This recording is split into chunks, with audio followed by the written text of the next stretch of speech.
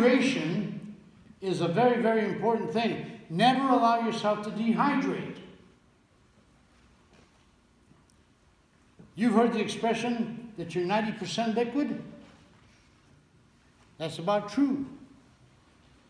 In the muscle cells, called the sarcomere, they're 90% liquid. So when you start dehydrating, you lose water. And that water, that liquid, allows the circulation of the metabolites in the cell. They're delivering oxygen and glycogen and carbohydrates and oxygen, enzymes, hormones. And if those don't circulate, they can't get to the filaments, the fibers. So consequently, your metabolism slows down or even stops.